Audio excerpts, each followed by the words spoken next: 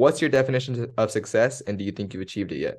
Johan, that is a really, really good question. And I think you could have success every single day. I think success is defined in the eye of the beholder. So I've always been one that says if I'm not smiling more than how much money's in my wallet, then truthfully, when we die, I'm not taking anything in my wallet. I'm going to take experiences with me. Everyone says and has told me my entire life that adversity builds character. And I'm going to call bullshit.